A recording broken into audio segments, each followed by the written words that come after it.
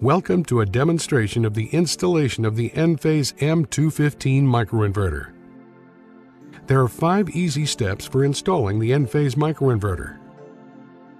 First, install the microinverters in the appropriate locations on the racking.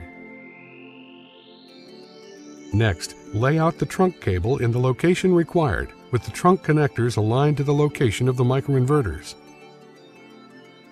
The cable can be placed on either side of the racking and may be secured with tie wraps or clips.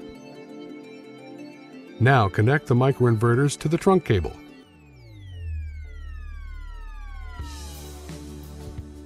Terminate the ends of the cables.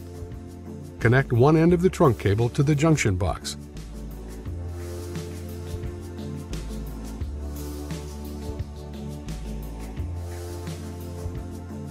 The other end of the trunk cable must be terminated using a termination cap. Unused connectors must be covered using the caps provided. Finally, use the labels to identify the location of each microinverter and use the easy online Array Builder utility to enable the array to be viewed in the Enlighten monitoring system.